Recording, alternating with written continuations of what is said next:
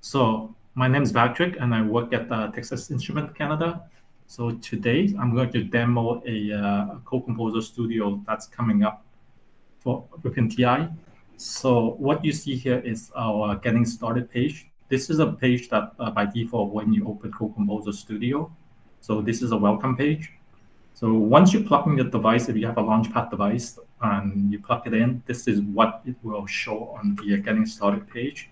It will show your board what you have, what is connected, and also what kind of things you can do on the right-hand side. So you can, for a new user, the new user most likely will come in and try to browse some example or create a new example project. So I will just walk through that flow in this demo. So I'll create a new project. So once you click on that link or that action, it will open up a new window. So it will list all the example projects that's available for the device that you have connected to your PC.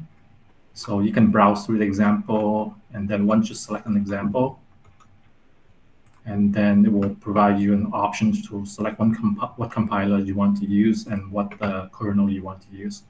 Once you select those options, you can just hit the create buttons. Since I already have a project created or imported into my IDE, I'll just skip that step for now. So I'll just close this window and open up this Explorer views. At this point, I can quickly just close this Getting Started windows for now, so I don't need it. So close it, and I have this project imported. So let me just start debugging this project as a new user. So I will either go to Run and hit this option here, this menu option. It will start building the project and then flashing or loading the project onto my device.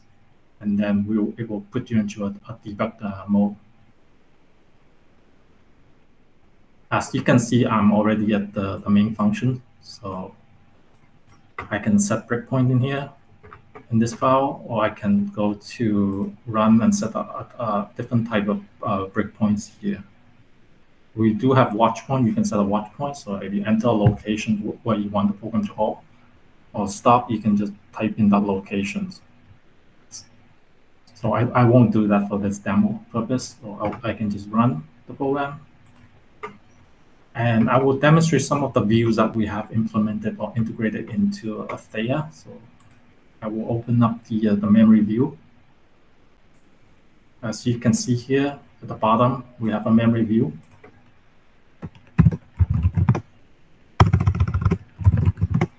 And I can enter a location where I want to view the memory, and we have different type of formats that you can select to change the value in the view. And additionally, I'll open a few more views that we can demonstrate. So for example, we have register views. So you open up this view, it will show up the core register or the peripheral register on the left-hand side.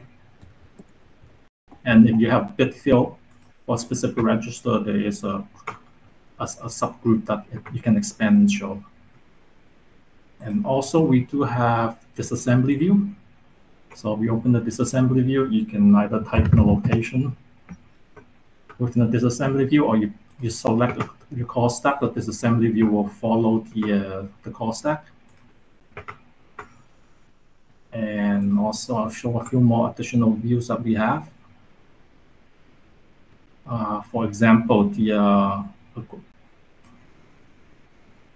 RTOS view. This is real-time object view. So for example, if your application is using RTOS, you can free RTOS, you can open up this view and show different modules that you have on your applications. So when I run and I halt, you can see this view is updated.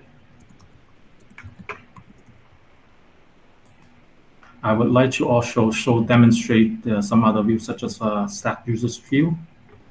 So this is based on your program, what program you have selected in your workspace. It will update this view to display information accordingly. And also there is a memory, what you call it, a modules view. So this enables you to show what functions or what global variable you have loaded onto your current debug sessions. So those are the general views that we have added to the CCS and Theia. And the next thing I'd like to show you is a multi-core debugging. So I will open up the threads view, and I will basically show all the available cores for this device. So we have different cores that you can select. Once you select the core, the view will update. But the main interesting thing I like to show is be able to pin and clone a certain views in the for multi-core debugging. For example, if I have this memory view open, I can open the view. So I can talk, and then I can. It seems to be something is someone's not me. Okay. Well, I'm moving on. In this view, this first core 0, and you can see that image to this core. I can select another core. I type in 0. You can see that the image to the first core. The second view following my select in the thread view. So that's really useful for enable people to debug multi-core for a TI device. So what other things I can demonstrate? We do have, well, basically for all the debug views that we implemented, we do have a capability of pinning and cloning them, and also be able to refresh the view while the target is running. So we added additional features to be able to continuously refresh each of those debug views. And we also extended the watch view from Theia, be able to also pin a certain variable in the watch. So for a certain expression that you enter, you can hit the pin button. You can select this pin to core. Where's my pin expression? So based on the current selected debug core, you can select, right-click and say pin to this core, and you can see in the watch view, and the expression can be pinned to a specific core within the threads view. And for breakpoints, we did enhance the Theia core to be able to create any custom breakpoints.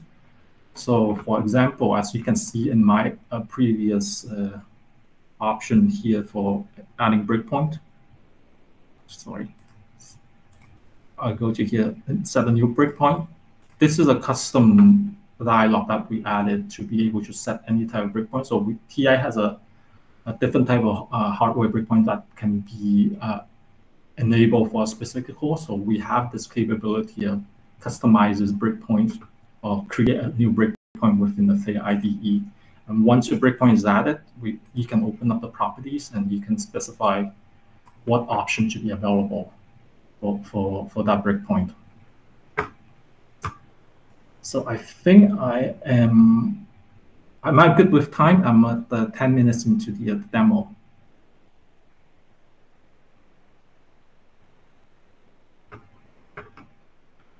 Okay, so I'll keep going for another few minutes to demonstrate what other things we have. We do have trace as well. So for this debug, for this core, you can enable trace.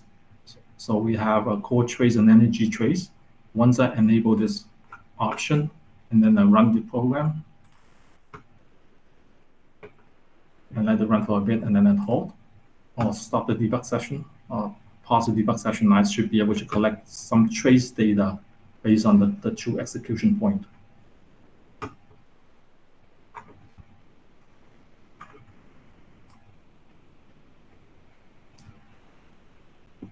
Yeah, so this kind of wrap up my demo, what I like to demonstrate for TI's integration with Theia. I do point out that we do have a product that works offline, what I'm currently demoing, and also the product that runs in the cloud. So if I quickly bring up my Windows here, you can see that we do have a Theia running online as well. I have this window open for a while, so it's timed out while I'm speaking. So you can see that we do have the IDEs that can run online and offline using Theia.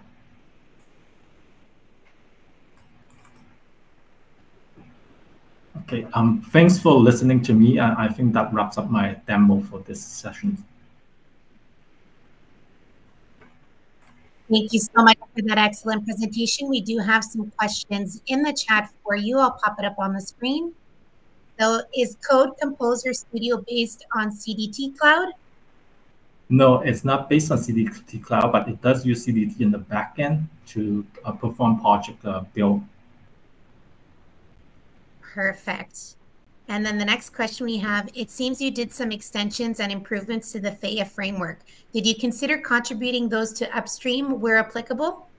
Yes, absolutely. It's just that we don't have the bandwidth right now. We do have plans to contribute those into Theia codebase. Amazing. Well, that is all the questions that we have for you today, Patrick. Thank you for your time.